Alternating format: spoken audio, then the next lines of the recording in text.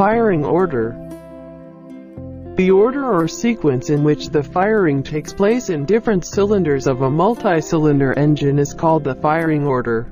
In spark ignition engine, the high tension leads from the distributor are connected to the spark plugs at the different cylinders according to the firing order. A proper firing order reduces engine vibrations, maintains engine balancing and secures an even flow of power. The firing order differs from engine to engine. Probable firing orders for different engines are as follows: 3-cylinder engine, 1, 2, 3. 4-cylinder inline engine, 1, 3, 4, 2.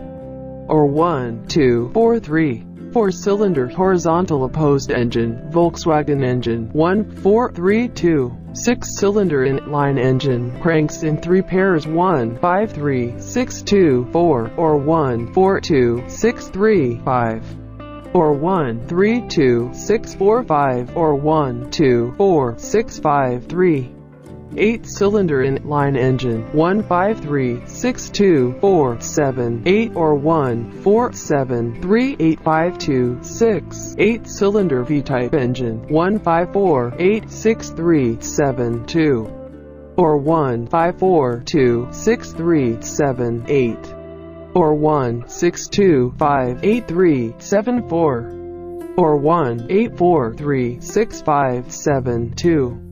Or 1, 8, 7, 3, 6, 5, 4, 2. Cylinder number 1 is taken from front of the inline engines, whereas in V-type engines it is taken from front on right side bank.